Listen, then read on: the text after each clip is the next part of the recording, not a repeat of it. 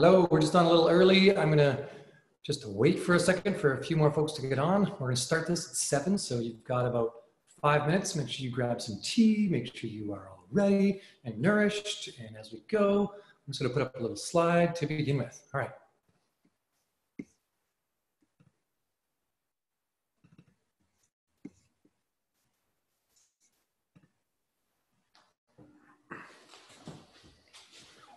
And I will be back in 2 minutes. Looking forward to joining you all.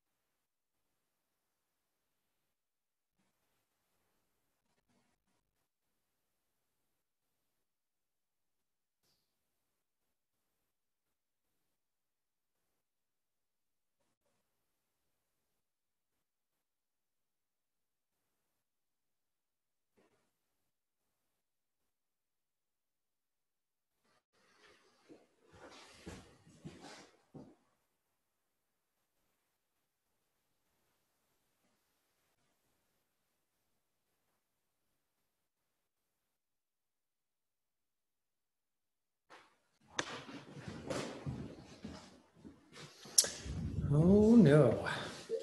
All right.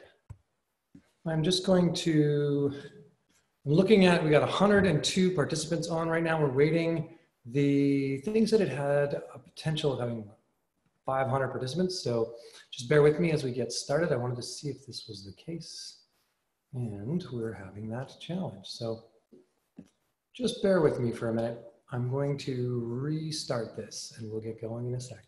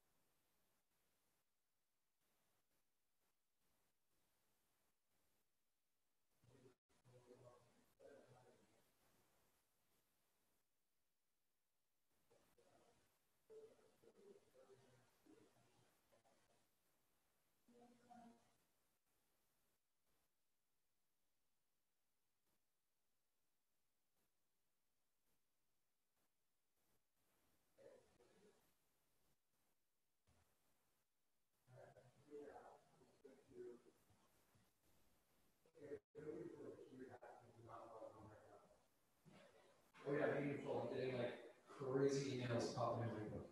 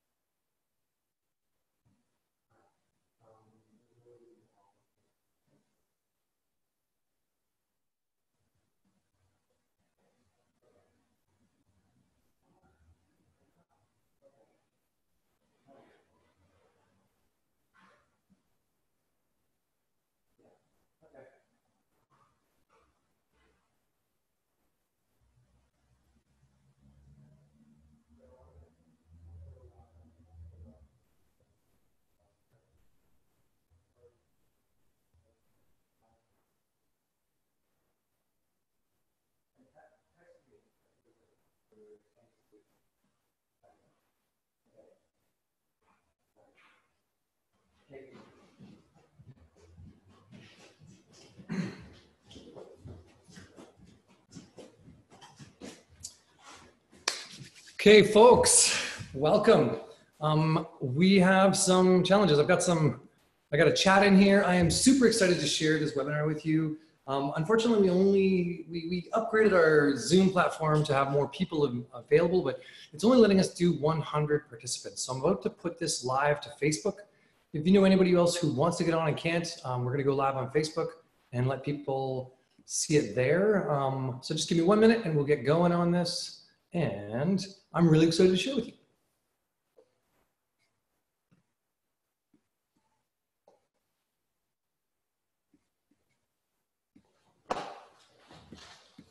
Also, as we go through this, make sure you leave your comments in the chat. I will go through a bunch of comments at the end. It's unfortunate only 100 of us were able to get on here. There was well over 1,000 people who wanted to sign up for this. So we'll just get going in a second, as soon as I can pull it live onto Facebook, and that way we can have a lot more people have access if they want.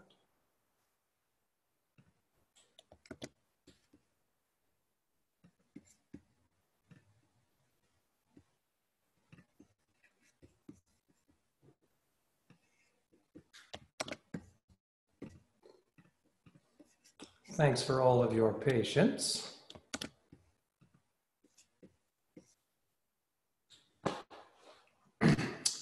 All right, we are live and we're going back to the beginning. Thank you so much for joining me for this live webinar. I am excited to share with you a bit about mushrooms. As you can see, I've got a giant reishi behind me. We're gonna talk about that one. We're gonna talk about a number of other ones that are some of our just top medicinals. And I just feel like they are the right medicine for the times right now. And so I'm excited to share this with you. I've been studying mushrooms for, well, ever since I started herbalism. And that was back around 1998. I got into mushrooms and was right into this. Moved to the West Coast here to learn more about mushrooms and to actually start growing mushrooms and to wild forage them and make medicines. That's kind of how Harmonic Arts, our company, came to birth, was through coming out here and just connecting with all of these amazing wild medicines, and mushrooms being one of the top ones. So I'm going to share with you through this a slideshow, and we're going to just start with that.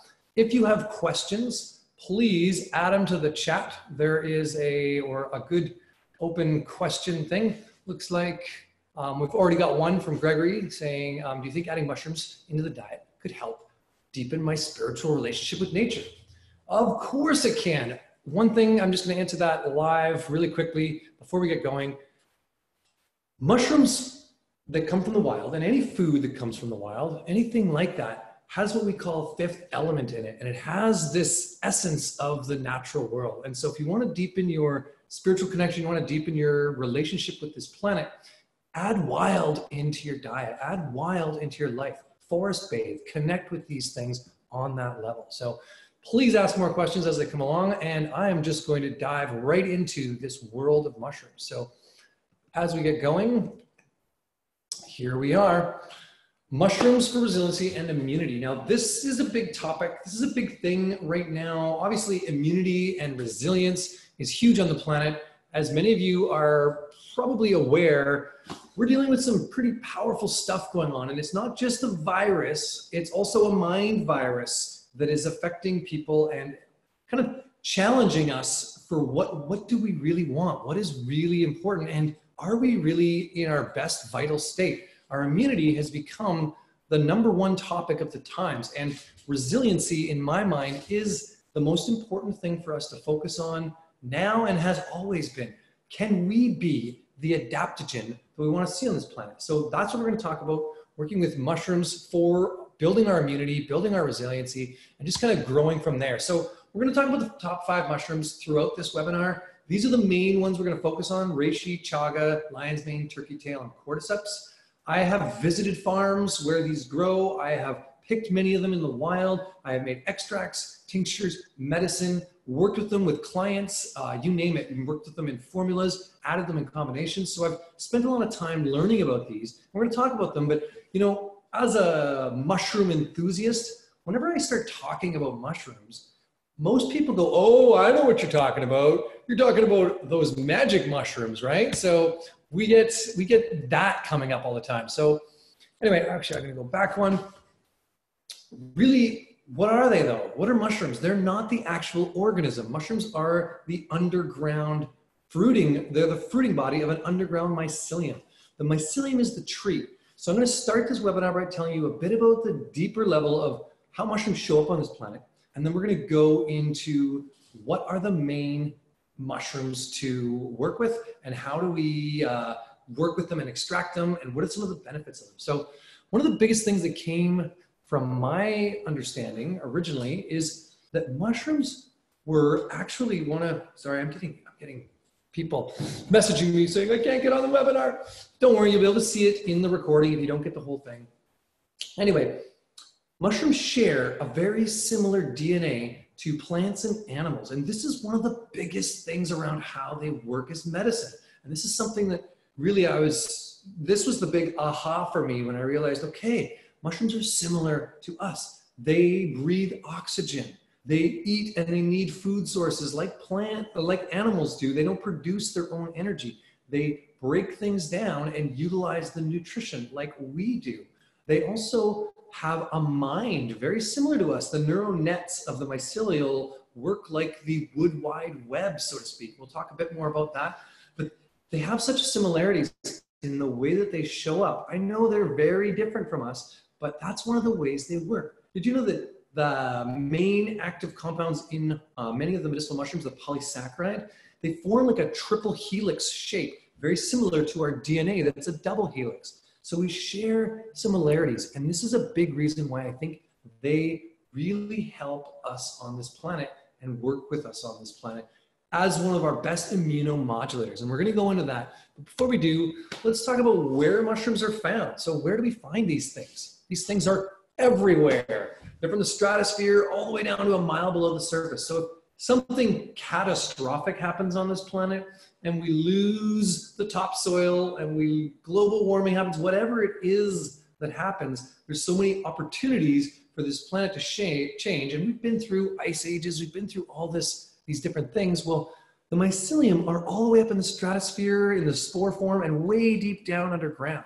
So that's a big thing about them. They show up everywhere. So if this planet goes through another apocalypse, well, the mycelium are going to come back up and grow and build another forest planet. That's the beauty of this whole category of organisms. So we've seen that they make up about a quarter of the biomass of our planet. So mushrooms are actually one of the biggest organisms on this planet. The only thing that's a larger kingdom is bacteria, which make up a little more than that, about 30% of the biomass of the planet. This, between the two of them, is well over 50% of the biomass of planet Earth is bacterial and fungal. So this is a big thing. They act like a neural net, like a consciousness for our planet. And if we adopt the understanding that all life is sentient in some form, mycelial nets work like Mother Earth's kind of nervous system, immune system. So it's one of its bioremediator, bioresponders, modifiers that we see. So, all right. 1.3 billion. How many of them are there and where do they come from? Essentially, they've been on land since the beginning of time. This is a big thing with mushrooms. We see that plants have only been on land for about 700 million years, whereas mycelial nets have been colonizing the lava rock of this planet. And there's some belief that actually mycelial nets are the original kind of the farmers of planet Earth. And maybe they are the seeds that go through the universe and cultivate and grow planets out, because many of them can survive in space. Like I said, they can survive at the stratosphere level. So there's definitely some belief that they might have been the original organisms that helped colonize our planet way, way back when. And we can see some of the petrified giant old mushrooms that are like 30 stories tall from the prehistoric era. So there are some really old mushrooms that are out there and they've been on this planet forever. We also know that there's some of the biggest organisms on our planet. There's a honey mushroom in Oregon that is, well, it covers over 2,000 acres and we don't know how old it is, but they've tested it and it's not the only one. There's plenty of other ones like this that comes from one single spore. The whole thing is genetically similar and it is one organism. Over 2,400 years old, potentially up to 8,000 years old. So these are old organisms and very powerful, very potent. yeah, they've been on this planet. I believe they are the guardians of our planet. And so when we look at the top mushrooms, we look at some of the ones, when we see them, we realize that these are like the sentient beings, the top ennobled species of the fungal kingdom. So that's something that that's one of the things that I've learned that is one of the most important things. All right, is that they actually are the top organism of this planet. They're very intelligent. When we want to look at the basic mushroom life cycle, I'll say that mycelial sex is pretty kinky. It's actually this really interesting kind of kundalini dance that happens. It all happens in the spore pad, depending on whether there's gills or polypores have those multiple pores. Some have sponges, some have spikes. But in there is where the different, like gram-negative, gram-positive hyphoids, kind of nuclei, form, and they come out into spores. What's interesting is that the spores will float up into the stratosphere, and when the clouds form, they cover the water vapor in the clouds and help supercluster the water and make rain. So actually spores help increase and create rain in the clouds. So this is a big piece of how they work. They then produce the rain and drop back down. When they get to the ground, mycelial nets form. They find gram-positive and gram-negative ones, and they start to twine together. Now, they don't have a relationship so much like humans, which is monogamous. They can have polygamous relationships. They can have male on male, female on female, male on female, and multiple of them joining together. But once they mate for life, and they stay together for life until they produce super clusters inside of this mycelial net. It's kind of this weave, and it grows up into these egg shapes, and boom, out comes this beautiful fruiting body. That's their sexual reproductive cycle, is through the fruit. So what we work with as mushrooms is really just the fruit of the underground organism. Now, when people talk about mushrooms, they think about psychedelic mushrooms. First off, so many people think, oh, you're into mushrooms, eh? Yeah, I've done those. I'm a fungi too.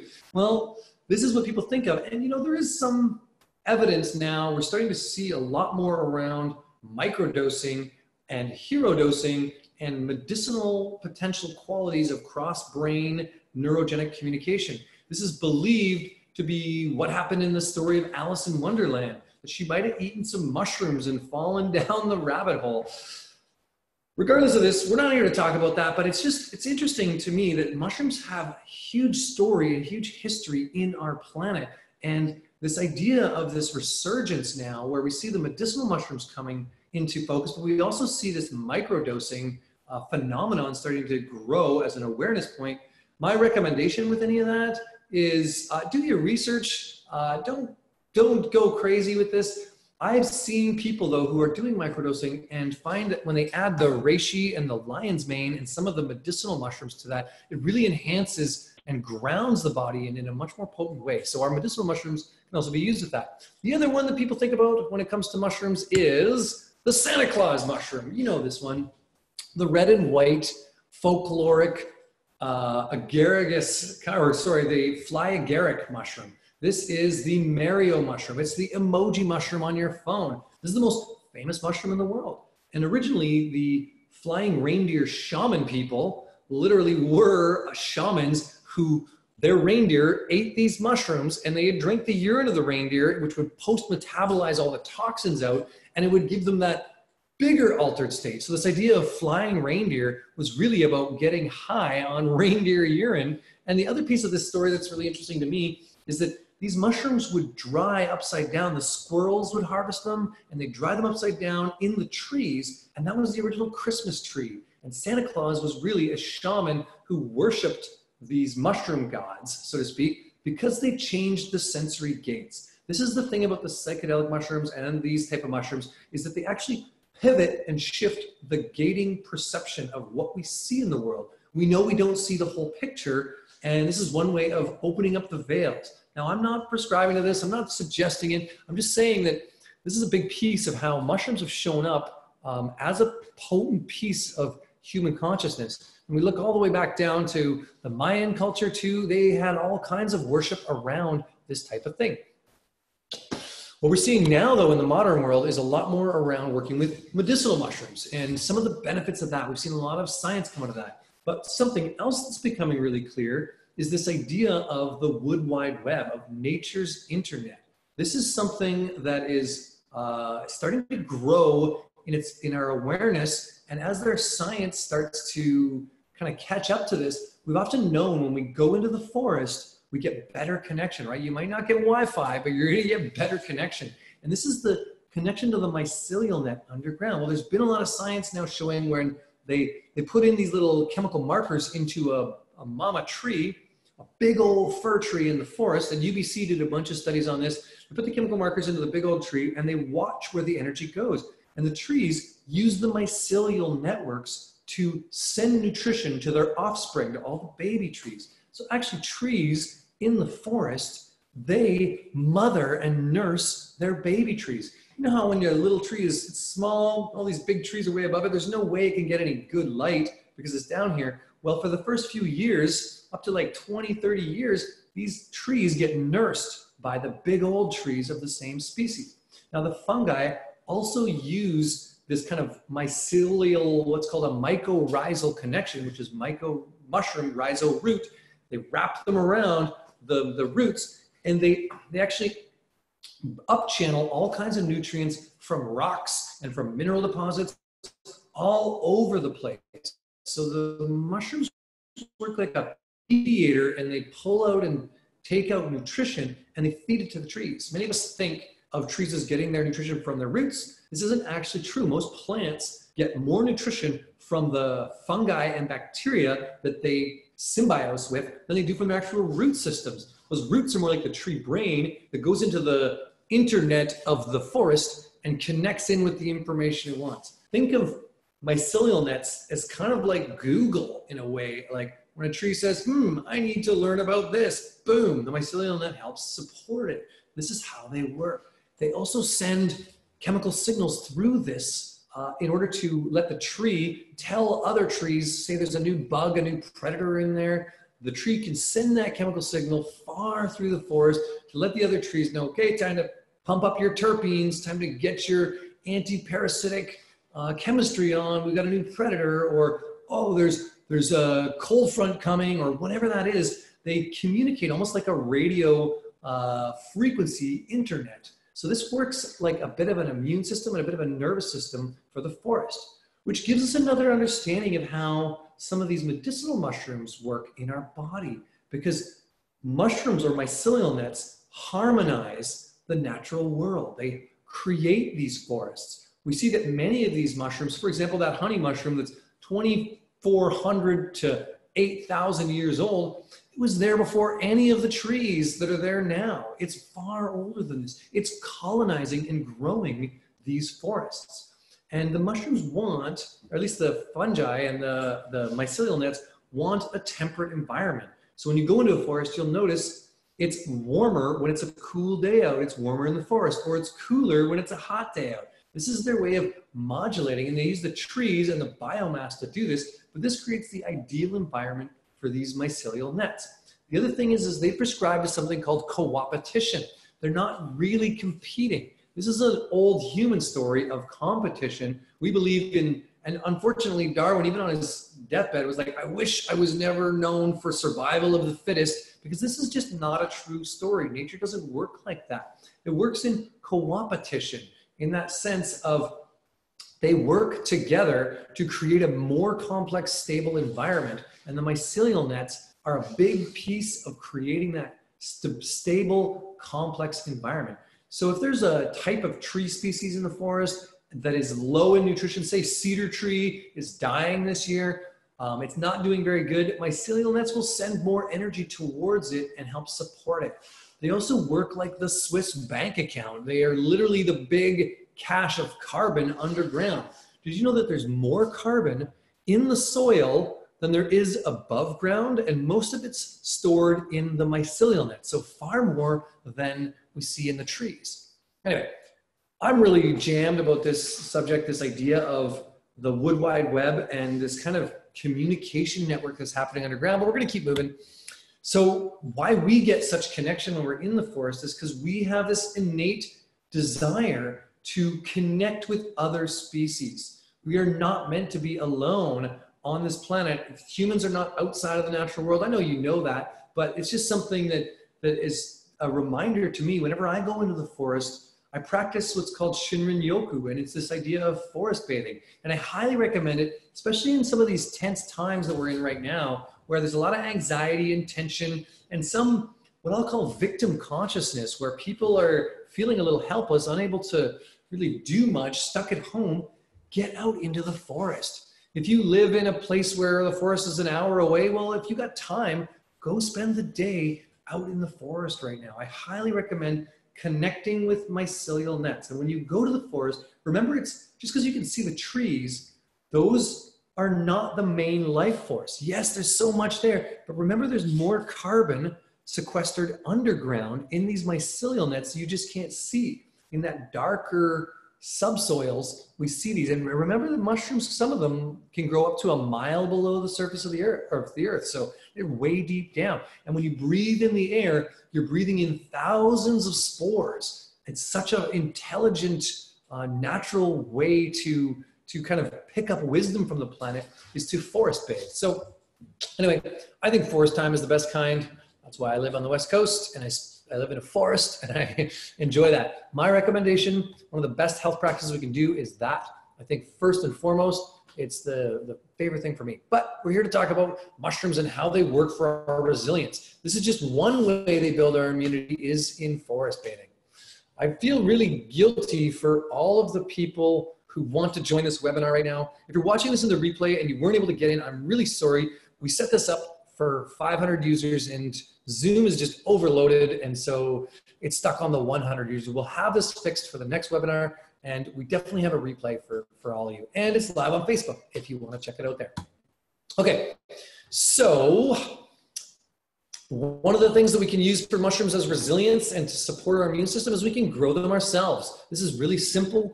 There's plenty of websites all through the States and some in Canada where you can buy what are called these little dowels. We can buy these and they're full of mycelium. We can drill holes into fresh alderwoods and grow out shiitakes or oyster mushrooms, or we can use harder woods like cherry or oak or maple and grow out reishi mushrooms.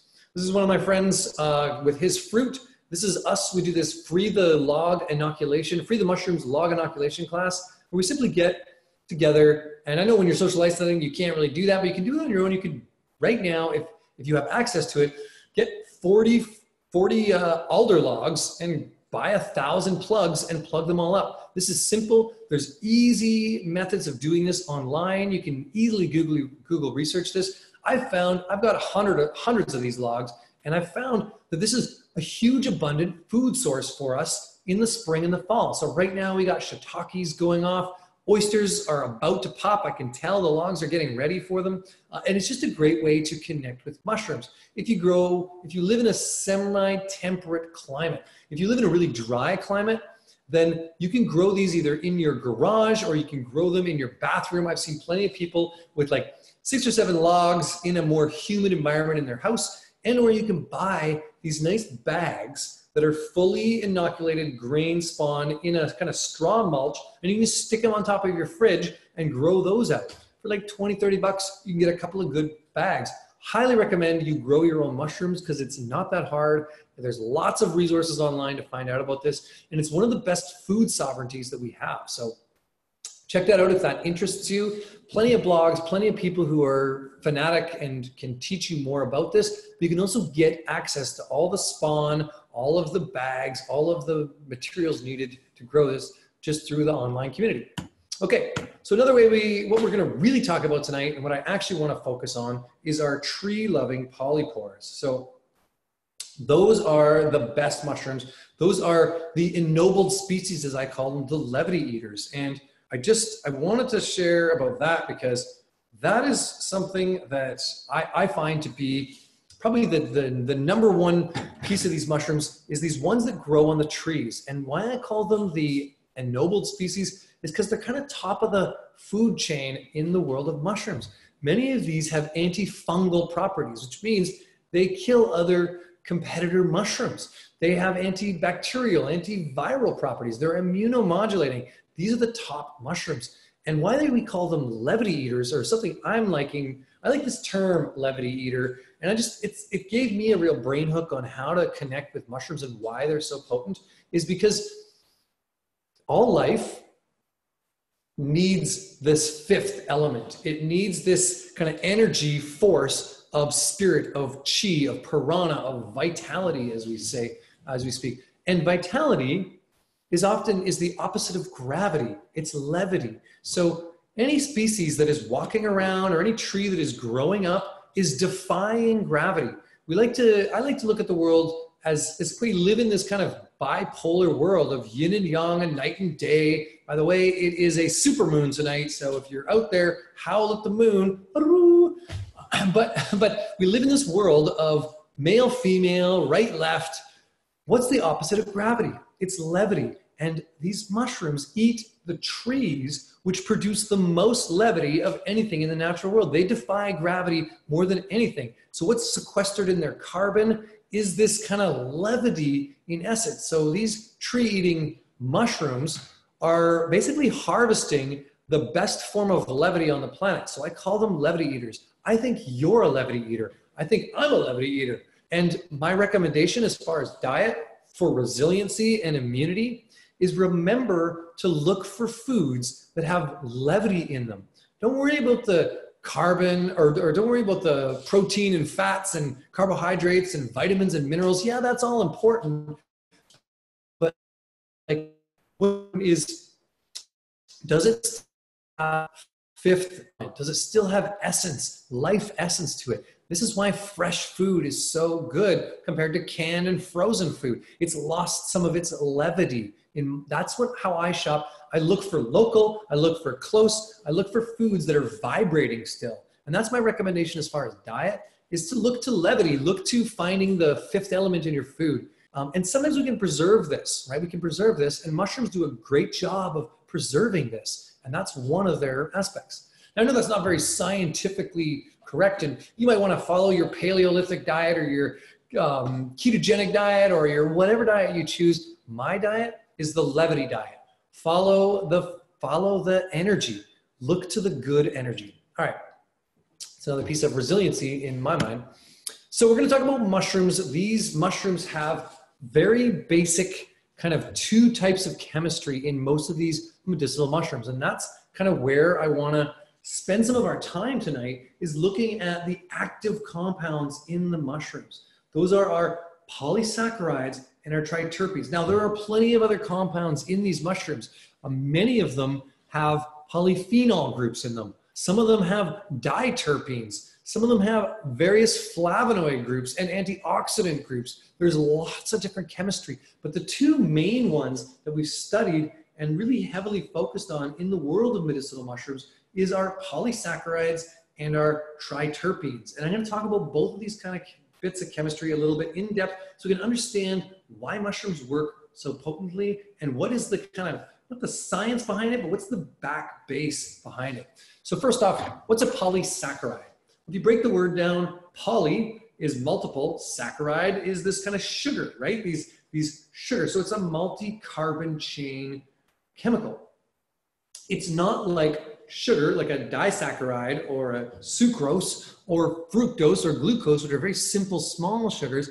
These polysaccharides are kind of like, if you can imagine, I'm sitting in a chair right now, and that's one carbon chain. My chair is one carbon chain.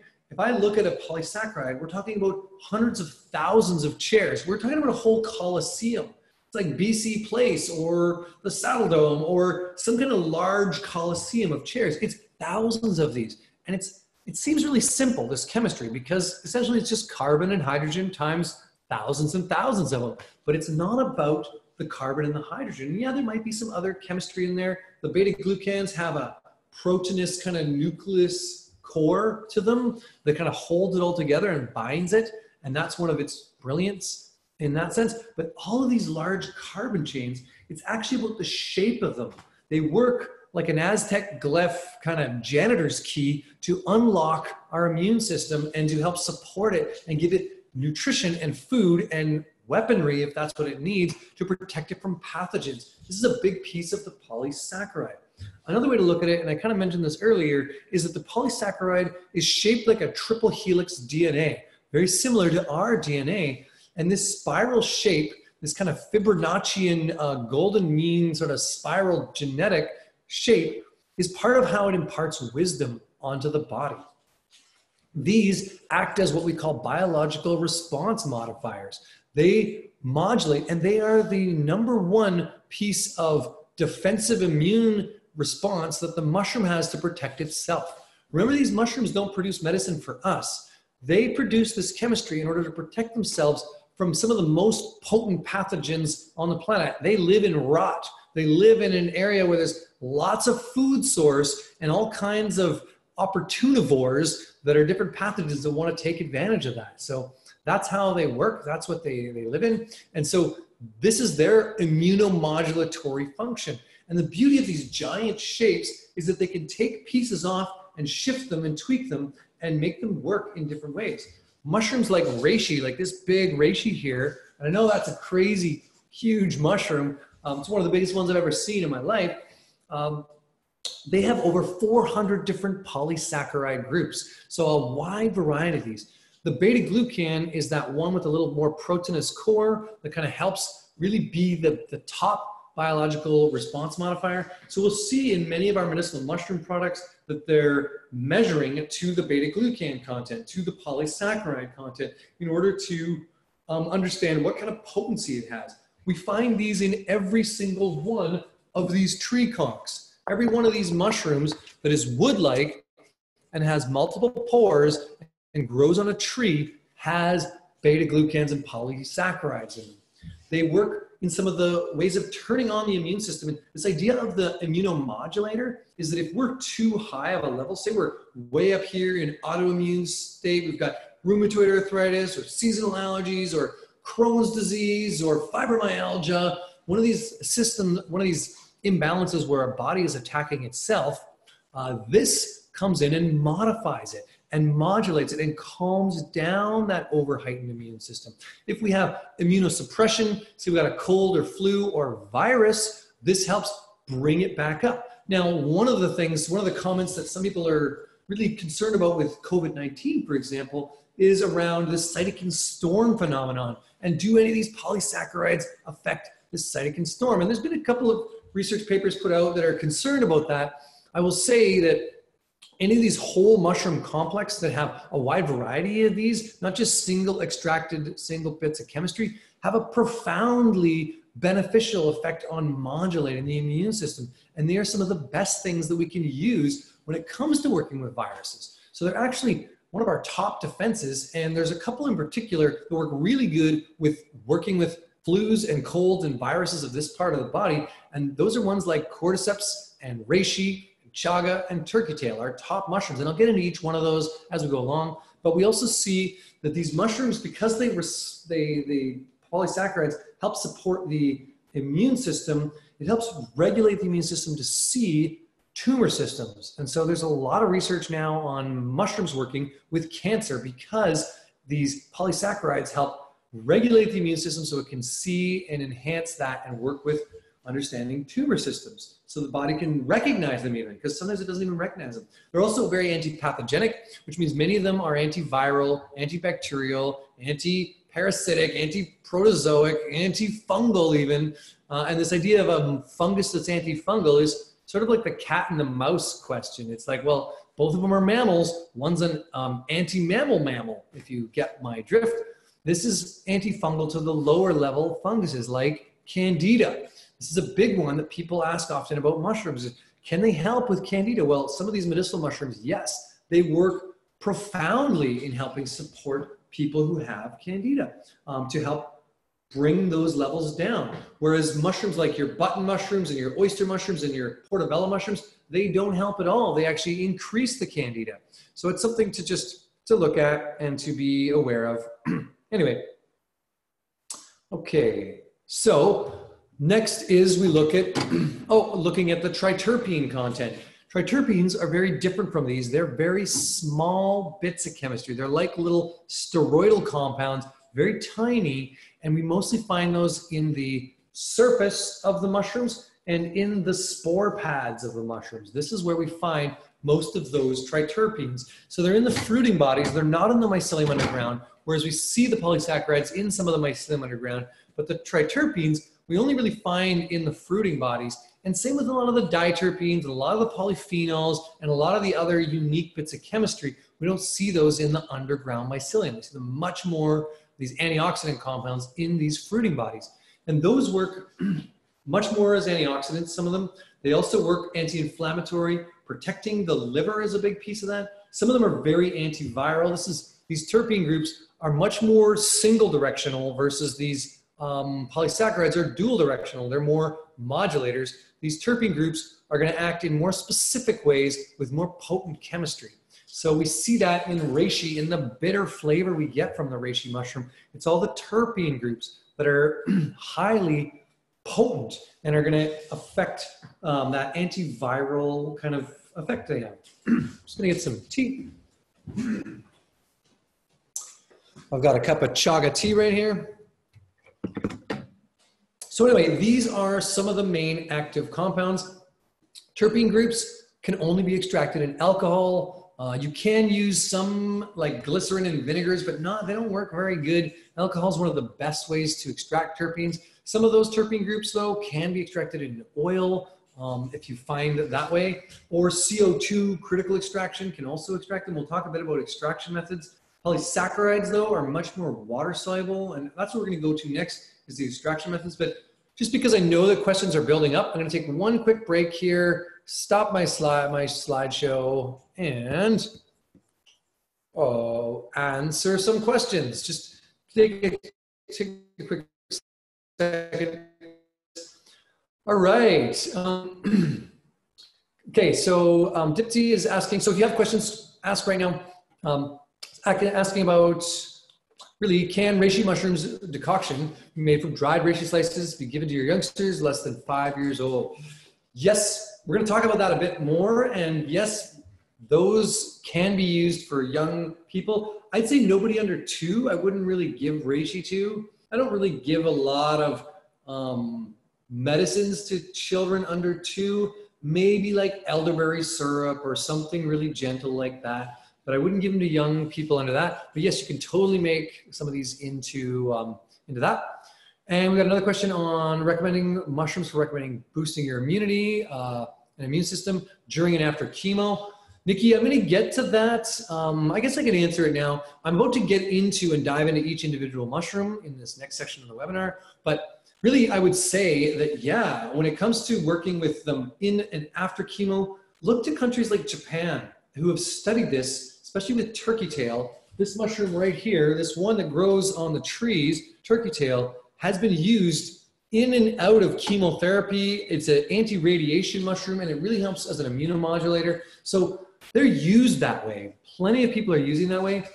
In our Western world, we're not really allowed to say, oh yeah, that's perfect for that, because people have challenges with that. And the liability and the legality issues around herbalists and saying, use this, even though there's so much science behind it. For example, in Japan, a PSK, a derivative of turkey tail, is used for chemotherapy and for radiation therapy, and it's prescribed and actually covered by the government, and has been since the 80s. They have seen profound effects. We've seen that with radiation from like reishi mushroom as well. After Fukushima, people using reishi mushroom had a much better response to being able to heal some of the radioactive isotopes in their environment.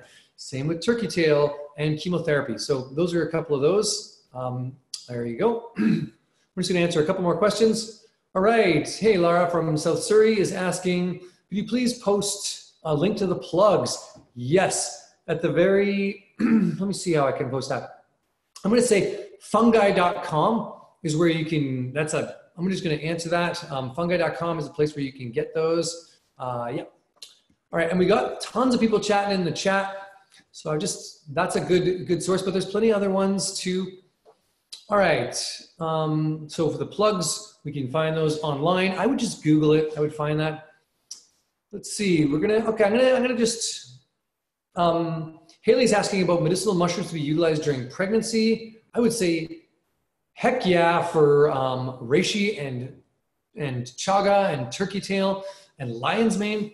One that you maybe don't need is cordyceps, although if you take a 5 mushroom blend or something like that, that'll be fine. These are one of the best things to use during pregnancy because they're quite safe. They're like food. This branch polysaccharide has giant carbon chains. They're like food. So they're one of the best ways. I've seen a number of pregnant women drink chaga tea like I'm drinking right now throughout their pregnancy. And that's like probably one of the best immune supports they can do because there's plenty of immunostimulants that we can't do, like golden seal and oil of oregano. Those are not ideal during pregnancy, but mushrooms are one of the best ways to keep our immune response up. All right. Okay, so Kaylee is asking, Kayla is asking, let's see, when we lose life force energy in mushrooms, do we work, okay, so when we dry them, are we losing life force energy? In a way, what we're doing is we're because they've got it locked into this chitinous layer and these lignins, there's a lot of life force energy in these dried ones. So we're actually getting a lot of good energy out of those.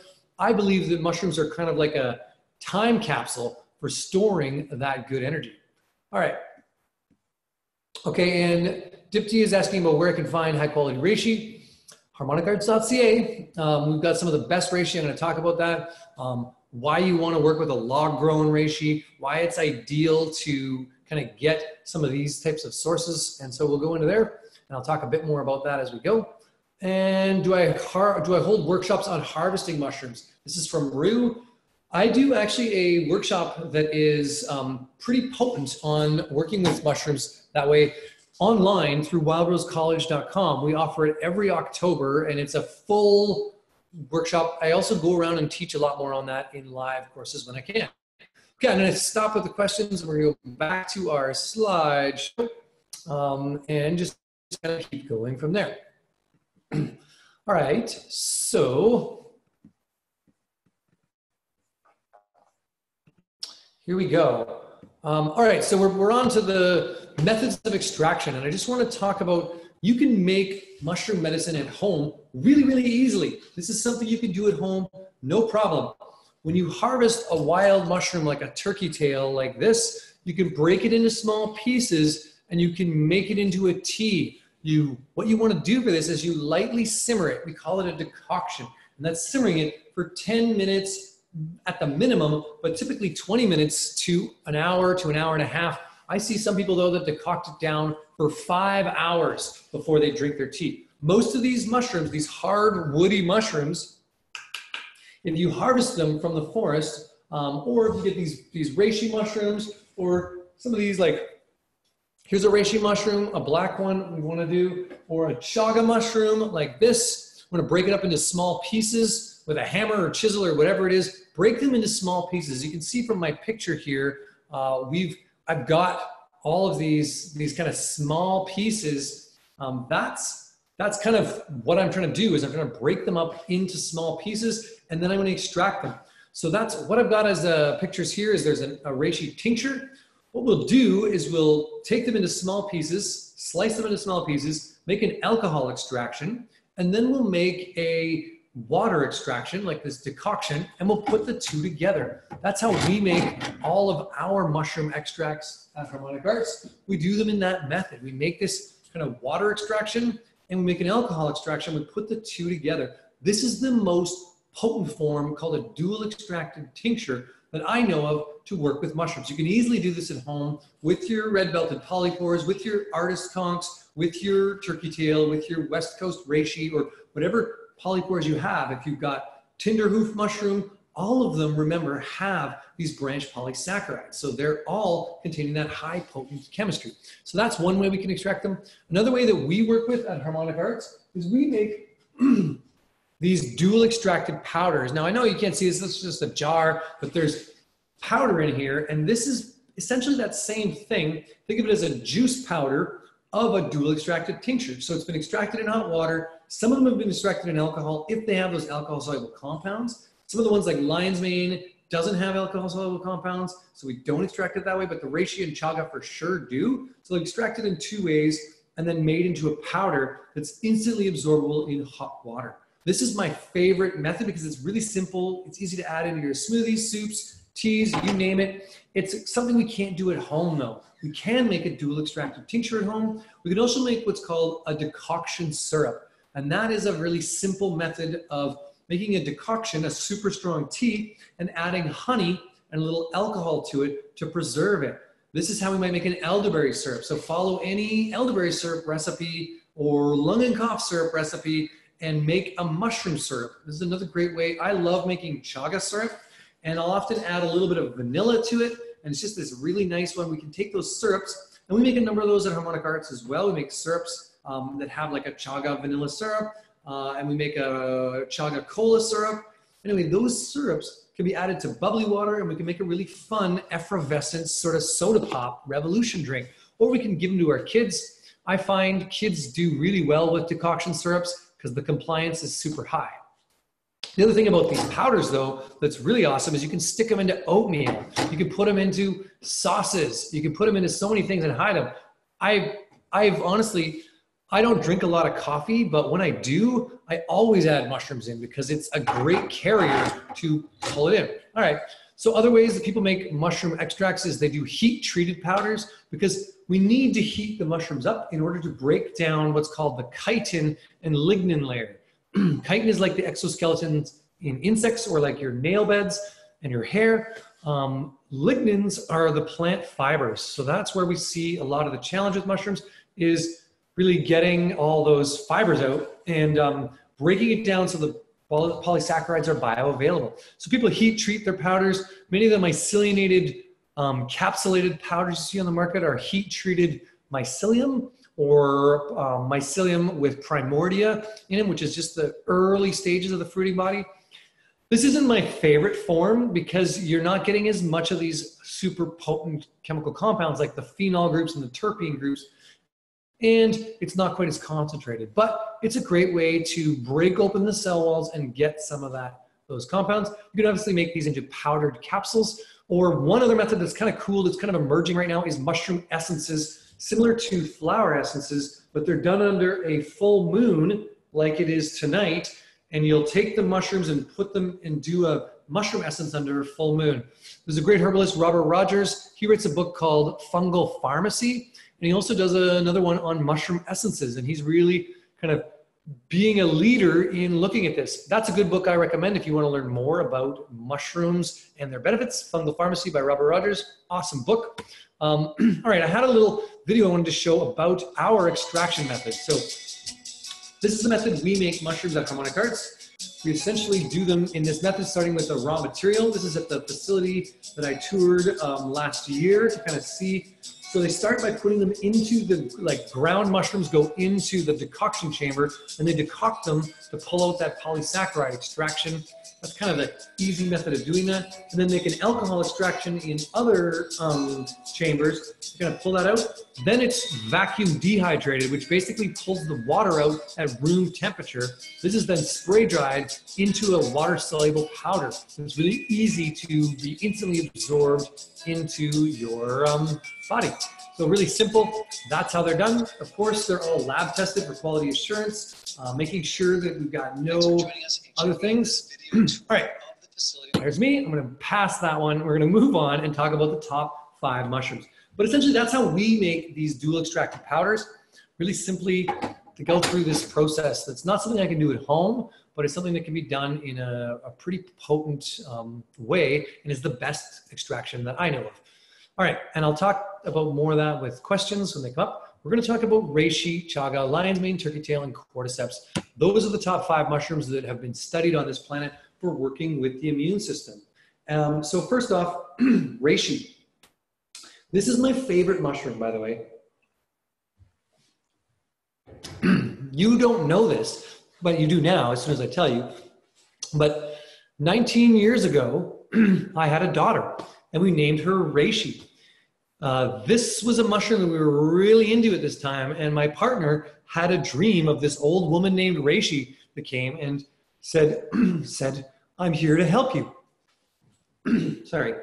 Anyway, reishi is one of the most potent mushrooms for working with grounding the body.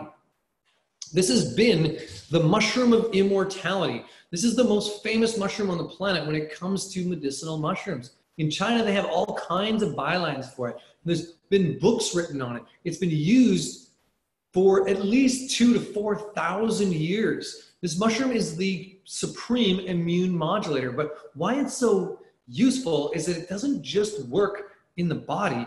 It works in grounding the body down. It works in bringing us out of our head and into our heart. It's calming, it focuses us, and it does something that we really need right now, which is getting out of our head trip and bringing us back into our body, back into the present moment. So this is used by monks. The Buddhist monasteries studied this. The aristocracy in China all used this mushroom. This was the most potent, as I said, mushroom of spiritual potency. This was also known as the mushroom of immortality. It has all kinds of bylines. Like one of the lines is to protect the academic from their own brain. Yeah, to protect us from circular thinking. So we see this really useful for things like ADD, for people who have anxiety, for calming down tension in the body. All things like allergies, calming down the lungs, heart arrhythmia and palpitations, calming down the heart, circular thinking, insomnia, calming down the mind.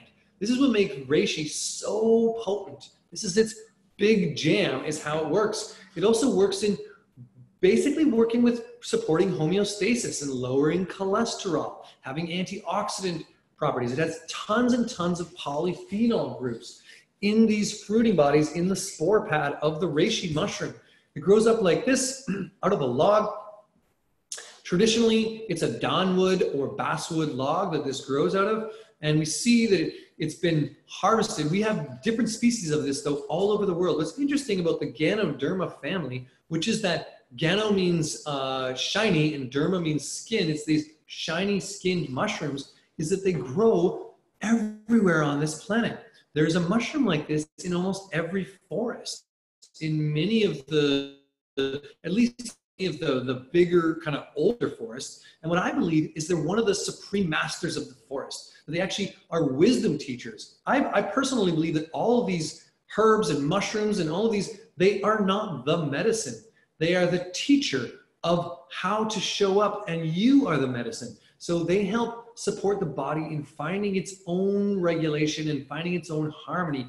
Sometimes they might have certain chemistry that's going to have a profound effect on the body, but I believe that reishi is the supreme teacher, and that's how it works really in the body, is teaching the body how to show up in a more potent way. So that's my belief, and that's how I see that it works. But we've also seen that it's very protective for all kinds of things like radiation or like any kind of liver toxin. Reishi helps protect the body. It's antifungal, works with candida. It works with the chemotherapy, like I was mentioning with the turkey tail as well before. It's supportive for people going through tumor system overload. Very good for viral overload, very good for bacterial overload. It helps basically teach the body how to grow healthy cells, how to support the immune system, and ground down into the present moment. I think of it as meditation in a bottle. That's why I take reishi pretty much every single day, because I am one of these wiry, windy type people. I have definitely got ADD type tendencies. Reishi brings me down. Forest bathing and connecting with my environment that has reishi growing in it calms me down and brings me back into my heart, gets me out of my head.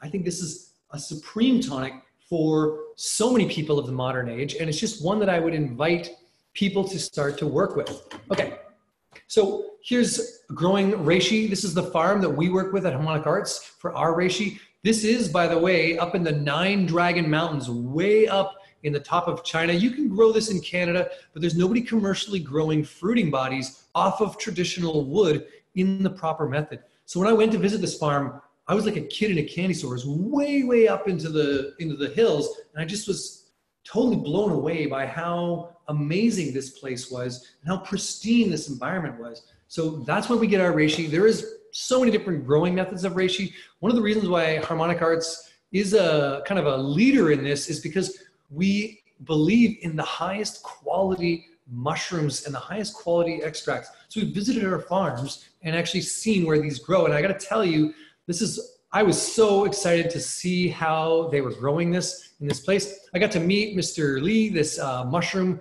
grower, and hang out with him, and he let me pick a couple of mushrooms and play with them and make a video. If you want to check that out, it's on YouTube, visiting the Nine Dragon Mountains under the Herbal Jedi YouTube channel. And just really cool experience for me that way. But reishi is definitely my favorite mushroom.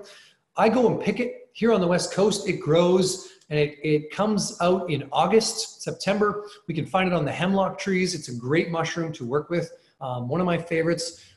Often a little higher elevation, but I've seen it down all the way at ocean level too. Good mushroom to connect with. And also there's Ganoderma applanatum, which is the more common one. It's called artist conch.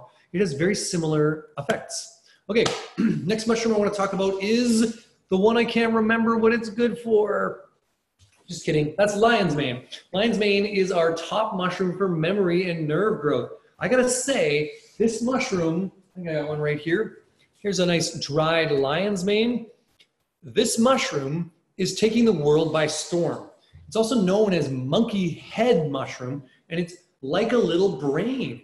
But what's so cool about lion's mane is that it's actually been shown to stimulate new nerve growth factors. There are not very many things on this planet that do that, and lion's mane is one of the ones that does that. In China, they traditionally use it for calming down digestive system, to ground that down and work with the nervous factor there. But we've seen that it's really useful for working with the brain, for cognitive function, for memory, for dementia, for Alzheimer's. It's being studied heavily for Parkinson's and multiple sclerosis, for all these kinds of things.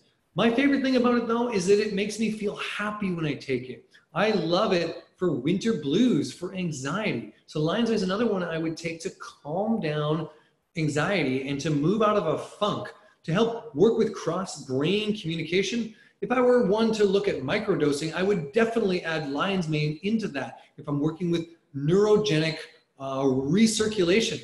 But really, I think it's far more potent than many of the psychedelic mushrooms in its effect to stimulate new nerve growth factors and to actually get the brain functioning at an optimal level. So we're seeing this used by many of these high-level executives now who want to have an edge on the millennials because the millennials are so much sharper than they are. They're taking lion's mane so they can remember their PowerPoint presentation. No, I'm just kidding. But essentially, it is one of those ones that's going to give you a bit more of an edge, support neurogenesis. But I've also seen it work with people who have muscle memory loss and nervous system loss that way. Did you know that in Japan, many of the ninja used lion's mane as one of their foods for helping their muscle memory, training their nervous system to program in these moves? Lion's mane was one of the secret weapons for that. We've also seen lion's mane used specifically in many people who are trying to remember, like brain gym stuff, who are trying to do all this cognitive memory work. Consuming lion's mane can be one of those supportive mushrooms for that. So the big thing is stimulating new nerve growth factors, helping with the myelination of the sheath of the nervous system, and really supporting it that way. But again, my favorite thing around this is it's a happy mushroom. It makes me feel good when I take lion's mane. I once ate almost a whole jar with a friend of mine, and we had the most amazing time. And we didn't get high, but we had a really amazing time just feeling good and laughing and just having a great time connecting with lion's mane. So I'm not recommending you eat a whole jar, but it is very safe and it's something you can do in pretty good levels. I've also seen people who've had major nerve damage come back after eating tablespoons of it, like eating pretty good doses, like 2 tablespoons a day, and really see significant regeneration of nerve damage when they were told they would not be walking again or talking properly again. So it's got some promise, but it's not a magic bullet. You need a good amount of it if you really want to get that. That's one of the reasons why we work with a concentrated extract. It's a 7-to-1 extraction. So you don't need as much. You can take, a teaspoon and get more than you would get in a normal tablespoon of other product. Okay, here's connecting on the lion's mane farm. I got to connect with these guys who are some of the lion's mane growers, and they're excited, kind of goofy, nerdy Chinese guys. But I really enjoyed that myself. You can grow this mushroom at home. It's not hard, but it's very hard to grow it into fruiting varieties on a commercial level. We see people in the US growing it at a commercial level, but the problem is they're mostly using mycelium. And there are two different compounds in lion's mane, are hericenones and arenosines. They are only found in these fruiting bodies. Really, well, actually, arenosines are found in the mycelium a little bit, but the hericenones are only found there. And they're disaccharides. They're very functional and one of the most potent bits of chemistry that we find in the lion's mane. And you really want to work with good quality organic lion's mane, and the fruiting body is the way to go. Okie dokie. Next, we're going to talk about cordyceps. Cordyceps is crazy. This one is interesting. And I think it's one of the mushrooms for the times. In fact, when I was at the International Medicinal Mushroom Conference, there was so much more buzz about cordyceps than any other mushroom, because right now they're learning really cool things about this mushroom. So one of the things that's not in this slideshow that I thought was interesting that I'm going to share with you right now is that cordyceps is not a single organism. When they hack it apart, they're finding like all these different types of genetic material in there. They're like, wait a minute, this isn't just like a fruiting body of an organism. They're seeing this wide variety. It's like a complex of multi-organisms. And so they're seeing that cordyceps can grow so much more adaptive, and it's actually being now studied more heavily than reishi right now in Asia, particularly because they've already studied reishi like crazy, but really because they think it's the mushroom of the future.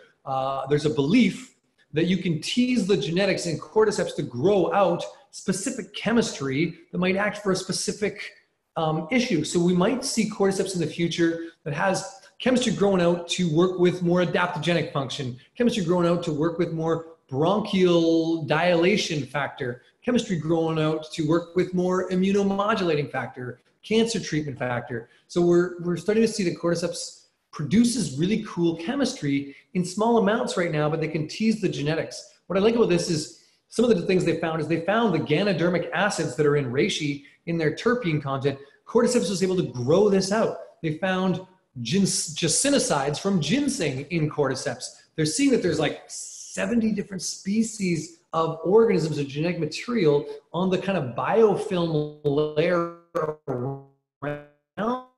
We're just learning so much more of this mushroom now. But it's been used for thousands of years. And really how it was originally discovered was yak herders up in the Himalayas found that the yaks were eating this little mushroom, this tiny little mushroom growing out of the ground, and then they were getting really promiscuous and they were having lots of sex, and they were like, whoa, these yaks are really like getting at it.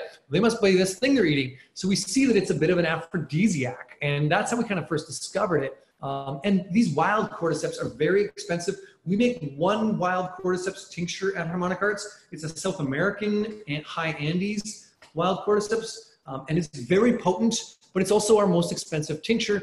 This is very rare. You're not going to find wild cordyceps anywhere on the planet. Almost every cordyceps you've ever taken in a capsule form is a vegetarian source. It's not growing on these insects like most of them are. But if you want to have a bit of a interesting thing, Google different types of like cordyceps on a tarantula, cordyceps on a beetle, cordyceps on an ant. This grows out of every insect. Most of it's grown on vegetarian sources now in facilities, but it still has much of that chemistry. And what we see from Chinese medicine perspective is it's a supreme adrenal tonic. And this is where cordyceps has the big jam, is this working with the adrenals in fight or flight and stress. It also opens the bronchioles, so it helps us oxygenate. So many athletes are using cordyceps. In fact, we've got a number of Calgary Stampeders who are using our cordyceps. We've got a number of heavy athletes. We've talked to plenty of other practitioners who work with some of these athletes who are recommending cordyceps as one of their ways to give them an edge, to open the bronchioles and get better oxygenation. It works with altitude sickness. This is another reason why I think cordyceps might be a good one to work with right now with the bronchioles, to open up and get better oxygenation for people who are concerned about viral flus. Better cellular oxygenation too. So when you're working out, the lactic acid burn that you get in muscles, this helps diminish that. So you get more oxygenation to the cells at a higher rate. All right, so that's cordyceps. And I see some questions coming in, so I'm gonna just answer those in a bit. We are sitting at 4 minutes. We got about 10 minutes left in our webinar, so I'm going to just quickly move through this and answer a few questions as we get through the top 5 mushrooms. All right, this is me visiting Cordyceps facility. It's grown out with this Cordyceps mycelium that I'm holding there. These are actually Cordyceps in this picture that are growing on silkworms. Really cool. I've got a little bag of those right here. They gave me some from the lab. We went to the Hung Sao University and where they actually studied and grew out the top Cordyceps militaris and found out how to grow that. These mushrooms that we work with are grown on a soybean and rice base to be able to get some more protein in them so you can get higher levels of cordycepine, which is the kind of main active compound in here. It's cordycepine. There are branched polysaccharides, but the cordycepine is the one that really shines. We have higher levels of that. Andosine and cordycepine are both in this one, and it's a potent one. Anyway, that's that. Next mushroom. Oh yeah, this is considered the king. This big guy right here, chaga. Chaga is a potent antioxidant. It's got superoxide dismutase in it in huge levels. This is a free radical scavenger that helps pull out a lot of oxidative damage. So this is one of the top mushrooms on the planet. Something I would highly recommend you connect in with is chaga. This one makes a great tea. This is what I'm drinking right now. I also like making a chaga reishi tea, chaga reishi turkey tail tea. All of those are really good. It's very anti-inflammatory and has really good ability to work with cancer cells in the digestive tract in particular. There's plenty of medicines made out of this. There's one in Russia right now called bifungin that is a pharmaceutical that's made out of chaga that is used for tumor systems. Now, I'm not going to prescribe it. I'm not allowed to do that, but I will say that if you Google it, you'll find a lot of information on that. It's easy to work with. It tastes super yummy. That's one of my favorite things about it is that it tastes really good. Another thing about it that's so amazing is that when you drink chaga tea, it stabilizes your blood sugar. It's really good for hypoglycemia. So I find if I'm doing intermittent fasting, or for example, I'm trying to eat in smaller windows in the day, I will drink chaga tea outside of that because I want to give my digestive system a rest. So this is one of those ones that really supports your resiliency and is great for the intermittent fasting, which by the way is another great way to protect your immune system, is to shorten your eating window and give your digestive system a rest every so often.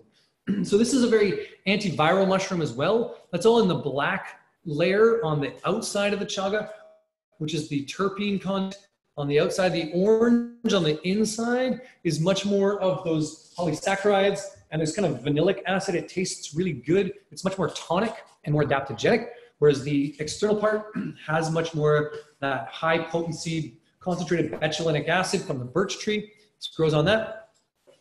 And it helps stabilize cholesterol. So that's all I'm going to talk about with chaga. I've done a number of videos on this. There's a full 20-minute download on YouTube. If you check out Herbal Jedi and chaga, you'll find it.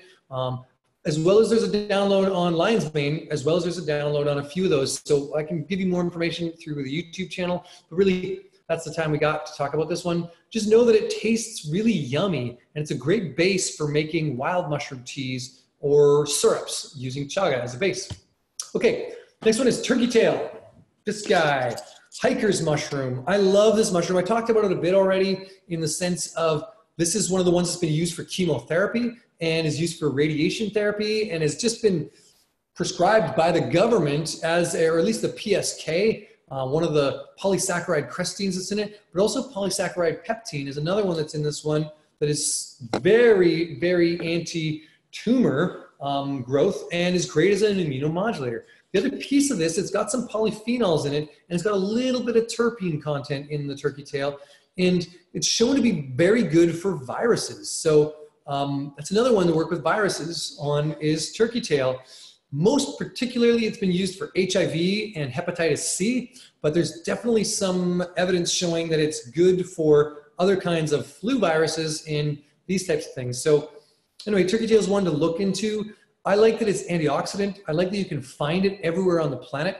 I like that it protects our liver, which is our hardest working organ in the body. It's very, very potent, and it's super easy to extract and find and make medicine with. So it's one of my favorite mushrooms because I see it all over the place when I get out into the wood wide web to connect with mushrooms. So that's one thing that I like. Turkey tail is an amazing one. But realistically, my recommendation is that you work with a 5 mushroom blend. you actually work with all 5 of these together. We do a 5 mushroom blend at Harmonic Arts, and I'm just going to take the last couple of minutes to talk about that. Here's a slide about Harmonic Arts. We are a dispensary that's here on Vancouver Island that's really creating some of the best herbs, superfoods, mushrooms, elixirs, and teas. I'm one of the co-founders of Harmonic Arts, and I'm sitting here in the building right now as we talk. And I want to say that we prefer these fruiting bodies because they have more of these active compounds and they have more of this traditional use. And that's what we work with in all of our products, in all of our elixirs, in all of our mushroom extracts. We prefer to use the top mushrooms that have been scientifically validated and used through traditional history. We make them more concentrated. So we have our 5 mushroom blend. This is probably my favorite blend, and what I would really recommend, 7 out of 10 people, I recommend using all 5 of them because there's so many benefits to each one. And there's definitely been a lot of studies showing that people using a multi-mushroom have better effects on immunomodulating and on protecting their immune system than just single mushrooms on their own. Even though reishi has like 400 polysaccharides and chaga has like 120 of them, and like there's a lot of these different polysaccharides in some of these. By getting a wider spectrum from the full landscape of some of these top mushrooms, you're getting more potency. I do recommend a 5 mushroom over a 14 mushroom because you get 5 of the most top concentrated mushrooms, although we do as well a 14 mushroom tincture anyway. You can work with that as well. Okay, you can mix these into your coffee. You can put them into anything in your daily routine. They go great in smoothies. They're amazing in soups. They're just great in all those things. So I want to say thanks for joining me. You can find out all this stuff. I got a bit more to share. I'm going to answer some questions. If you want to connect with what I do, I'm the Herbal Jedi. You can find me on Instagram. You can find me on Facebook. You can find me on YouTube.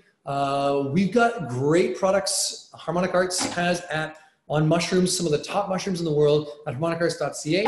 And you can also learn more about this at wildrosecl.h.com. Like I said, in October, I offer a mushroom course on this, and we're always dabbling in this. We've got a Wild Rose Village there where you can kind of get into the herbal community. And same with Harmonic Arts, though. We've got a great Harmonic Arts kind of community growing around our business. And you can find our product in many of the different health food stores. So yeah, that's it from me for the base of the webinar. So thank you for joining me. I'm just going to jump in here and answer a few questions and take the last 5 minutes. So if you got a few questions, add them away. You can also watch this in the replay. And if you have more you want to share on this, check out the Facebook feed because unfortunately only 100 of us were able to jump on this live. So yeah, all right. So I'm going to just answer a few questions. Can I consume them every day, says Andrea. Yes, you can. That's one of the beauties of them. Although I will say from my own personal experience, and I want to talk about dosage for a moment. My own personal experience is I get bored of taking any one thing for a long time. So I'll do kind of intermittent mushroom protocol. So I'll buy a jar like this, and this will last me 2 months, maybe a month and a half if I'm taking a bigger dosage, and maybe a month if this is 100 grams, and I'm only needing basically a half a gram per dose. That makes it 200 doses, but realistically, I tend to take a gram to a gram and a half. I find that to be better. I like taking a bigger amount. That's totally safe. You can consume them every day. My father's been taking reishi for 30 years straight. No problems there. Like I said, they're very safe for also elderly and most children. So they're one of the best mushroom, one of the best things we can work with. They also don't complicate a lot of pharmaceuticals, whereas many herbs have challenges with some of the pharmaceuticals. So they're quite safe to take comparatively to other things. My recommendation though is to take a break.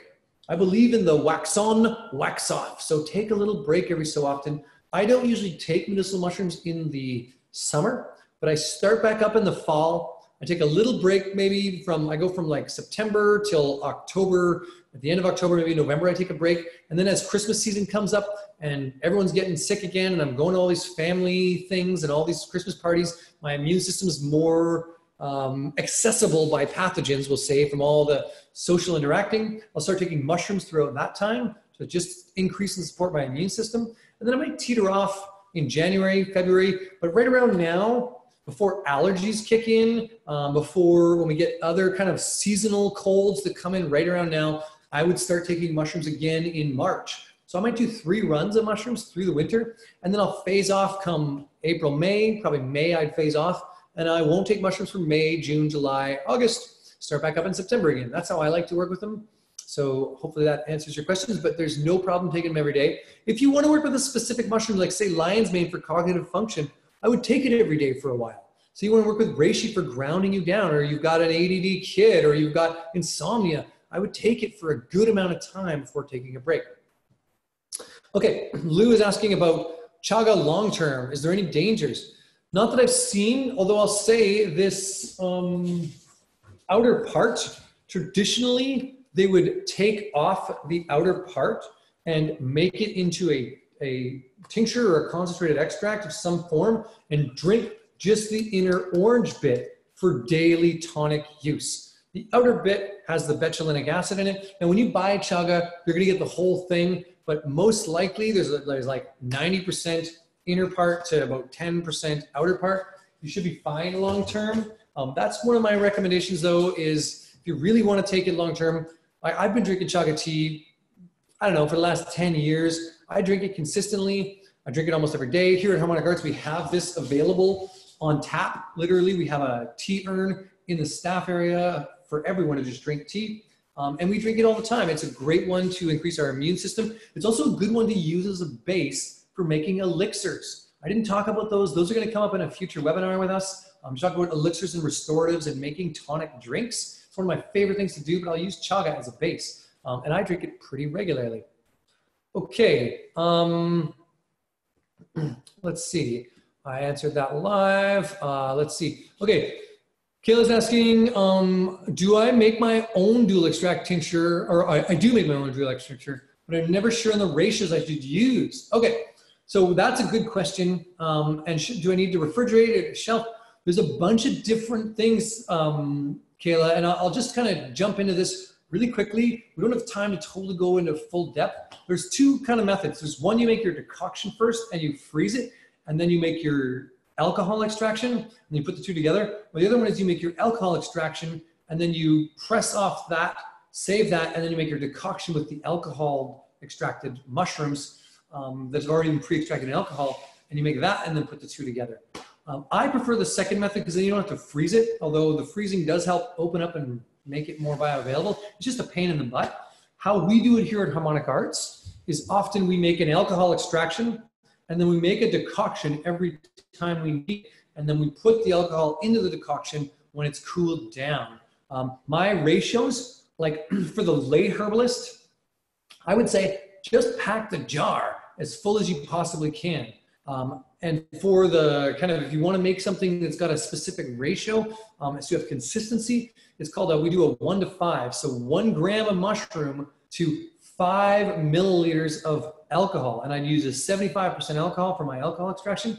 For my decoction, I might make a 1 to 20 to begin with and simmer it down to a 1 to 8, 1 to 7. So I've got 1 gram of mushroom to 5 to 7 to 8 milliliters of the water. Kind of concentrate those down. If you can get it down to a 1 to 5, amazing for your water. Sometimes it's almost barely anything left in it there. And then I put the 2 together, making a 1 to 5. That's our kind of extraction method. That's how I would do it. Also, I will say it's just too long of a question for me to go too far into there. But that's where I'm going to start with that. Okay, is there a chart somewhere where alcohol percentages for tinctures? Yes, one of my favorite ones, this is from Fraser is asking this question, is on Michael Moore, not the filmmaker, the herbalist, has a website. He's passed away now, but it's called Southwestern School of Botanical Medicine. And they've got some great tincture logs on there. They don't have all the nouveau ones, but they've got all ones with all the Latin names on that website. But also it's intuitive. If you go to some of the like Herbal Medicine Makers Handbook is a great book you can get on medicine crafting. I'm trying to work on a course right now on medicine crafting for Wild Rose College, and we'll have a lot of that in there and tincture percentages for alcohol. But I'll say for most leafy herbs, 40% alcohol. For most resinous herbs that have like sap and oil and resin to them, you want 80 to 75% alcohol. If you're using a fresh herb, you want a higher alcohol. A dried herb, again, 40% alcohol. Most roots, 40% alcohol. If there's terpenes in it, you need a higher content. If there's polyphenols in it, you might want a little higher alcohol content. So like echinacea needs like 70%, golden seal 75%. So they're kind of like that. There's a bit of ratio difference. When in doubt, 40% will work with most herbs. That's my answer for that. Okay, with mushrooms, I start with 75% alcohol for the alcohol extraction and then add the water. Putting the two together brings it to like 30% alcohol at the end. That's kind of a good ratio. Polysaccharides don't like high alcohol, so you want to bring the ratio of alcohol down. They'll burn off and they won't extract in the high alcohol. Okay, done. Can we please, okay, so Dipti is asking, can you please give recipes for the decoction syrup? Yeah, I can. I know we do them in our Wild Rose group. We have a decoction syrup recipe. I'll give you a quick recipe. I'll just verbally say it here for this. And if you're still live with us on Facebook, I'm gonna come back just so you know for the Facebook folks and answer a few questions afterwards. And I'll come and do that in the next 24 hours. But for Dipti's question around, can you give a recipe for the decoction syrup? I will say, I make a strong decoction, as strong as you possibly can with the mushrooms, decoct it down, and I use 2 parts of the decoction, of the tea that I've made afterwards, to 1 part of honey, to 1 part of 40% alcohol, right? So a bottle of vodka, 1 part vodka, 1 part honey, 2 parts tea. That's my decoction. So half of it's mushroom, half of it's preservative, honey and alcohol. If you want to make something that's just with honey and has no alcohol to preserve it, and you're gonna stick it in the fridge because it will go bad, just so you know, it will go bad if you don't have the alcohol in it, you wanna do 1 part honey and 1 part tea, right? So you just do 1 and 1, but you can half the honey, which makes it less sweet, which is more ideal. I prefer it that way. Add a little bit of alcohol in it. It's like, it brings it to like a 12% alcohol or something like that. It's no big deal. When you actually put that in a soda stream or something, it's down to nothing. Add a little bit of water, it's down to very little alcohol. It's really just there to preserve it.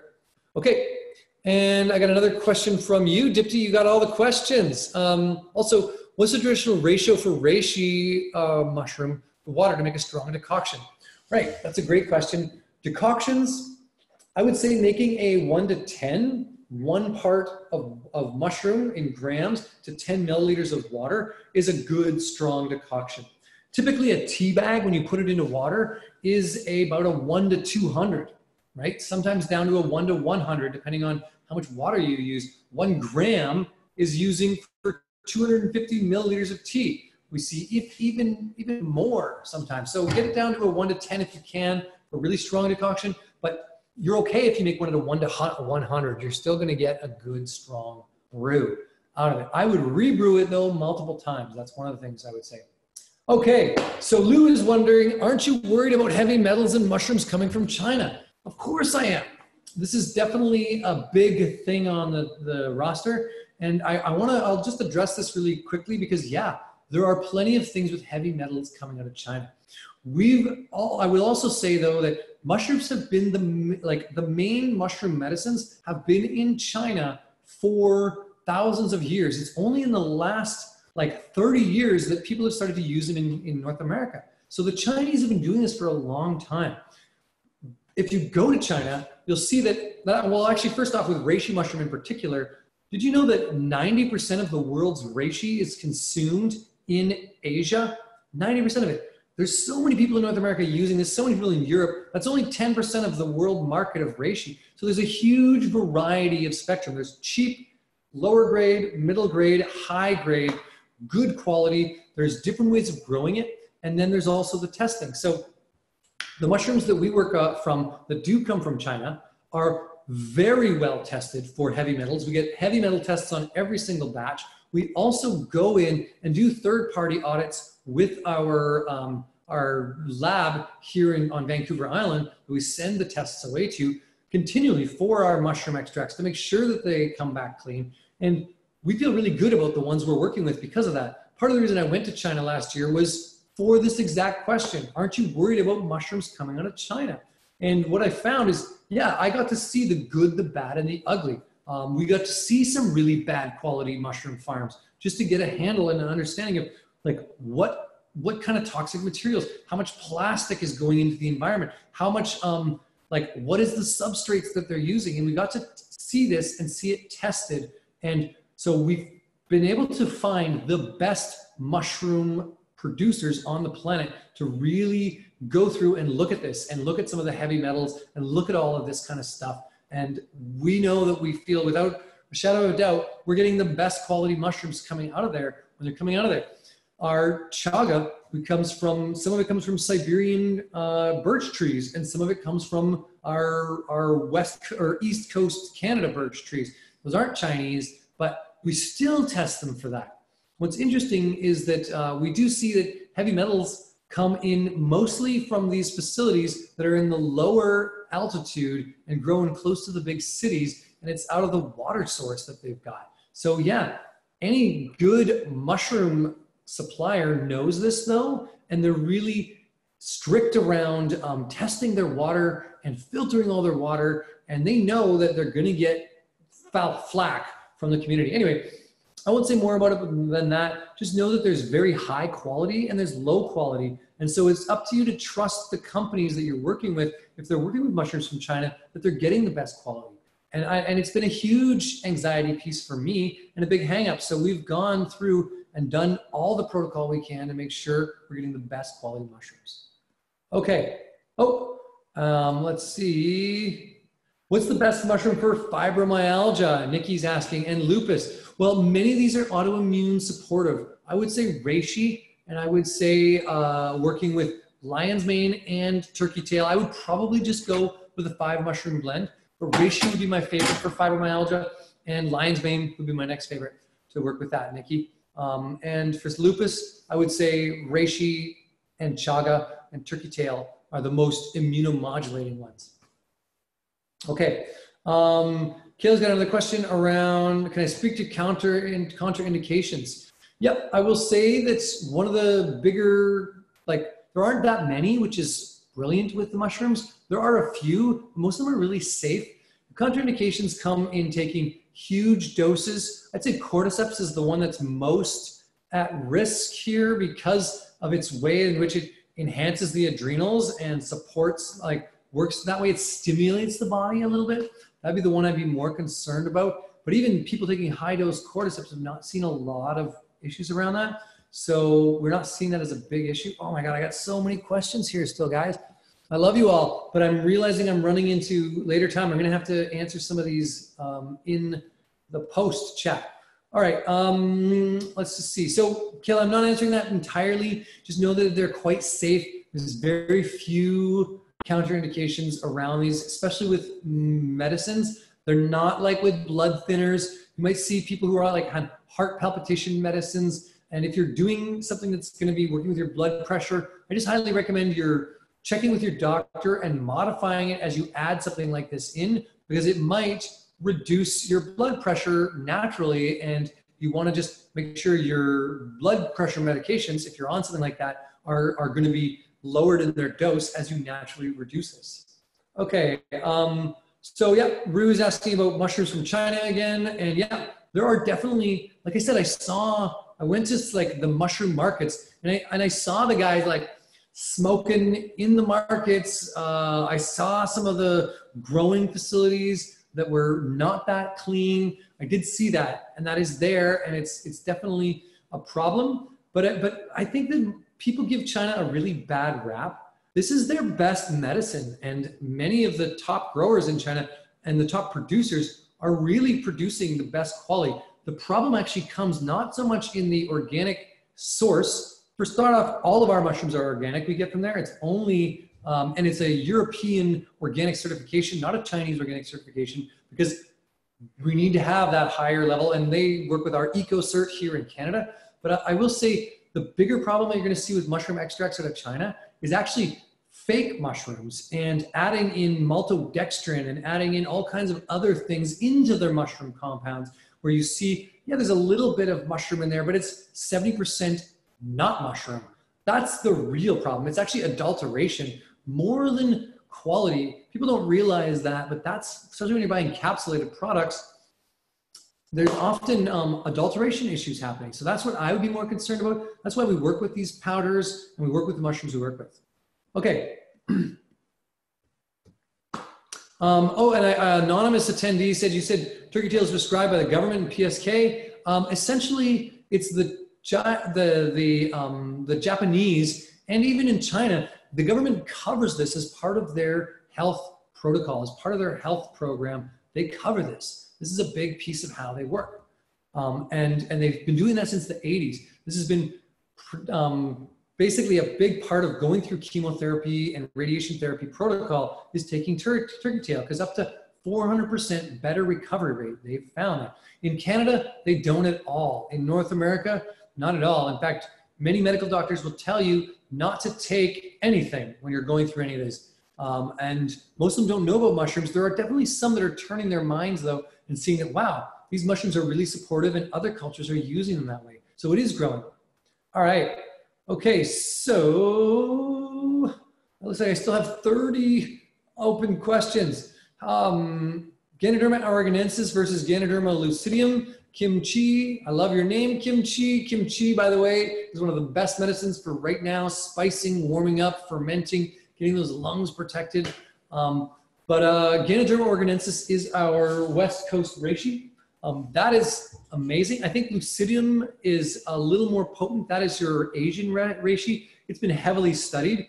I prefer the aruginensis because it's got more of our wild fifth element from this part of the world. So I go out and harvest that myself.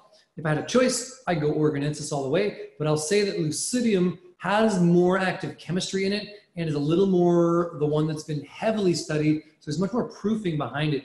There's a lot of other reishis though out there that I think are really beneficial. They just haven't been given enough time, like this Ganoderma sinensis that's behind me here, or the Ganoderma suja, or the Ganoderma applanatum. Those are all amazing mushrooms that could be used that way. Okay, so can mushrooms be harvested anytime, or is it better at certain times? Basically, the fruiting bodies, this is from Dolores, the fruiting bodies can be harvested anytime when they're in full fruit. That's what I would recommend. Harvest them in full fruit. Okay. Can you use them to make kombucha? I know one friend of mine who's taken a kombucha culture and he's been teasing reishi into his tea regularly. He's continually done this and he's grown his kombucha out to now live on reishi tea. So yeah, they can, but really most kombuchas need that caffeine. They need those elements in the black tea, but you can tease it in there and start to grow out your own culture. My friend totally did this, and I think it's a good one. A quick little thing on kombucha for those of you who are still listening. Thank you for staying with me all this time. I appreciate it. And those of you who are dropping off, hey man, we're way past our hour and 15 that we said we were. We're now at an hour and 30. But kombucha originally comes from kombu, the seaweed, which is called sugar kelp, and cha, tea. So there's actually seaweed sugar kelp rack made kombucha. All right. And yeah, looks like Keely uses that method. All right. So can all wood mushrooms be used or are some poisonous? This is from Dolores. And yeah, I will say Dolores, all ones that are wood-like, that have multiple pores, all these thousands of little pores, and grow on the trees can be used. If they grow in the ground, don't trust them. They have to be growing on the trees and have multiple pores. Some of the wood-like mushrooms that don't have pores, they're spiky and maybe rubbery, don't trust them. Polypores. They've got multi-pores, grow in the trees, and they're wood-like. Those are all your medicinal mushrooms, and all of those can be used. But there's ones like Dyer's polypore that grows out of the base. That's not a medicinal mushroom. It's not really growing on the tree. It's growing at the base of the tree.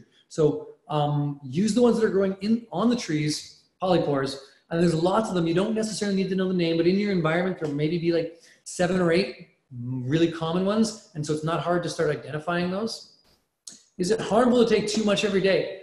Like anything, you can die from taking too much water every day, but mushrooms are pretty darn safe. So this is another question, and yeah, it's easy to, really hard to overdo it. Like I said, I ate a whole jar of lion's mane with a friend. We were fine, loved it, but I think there's a threshold where it's not really more beneficial. right? To take reishi by a tablespoon, that's like the max. I'd probably start with a teaspoon max of our reishi concentrated extract. That's all I would go with. Any more than that, maybe a tablespoon, you get a little more benefit, but not more bang for your buck. I'd rather see people take more consistently small doses. Okay, that'd be my answer to that. When making mushroom essences, would you recommend adding a few drops of alcohol to preserve it? Yes, Angeli.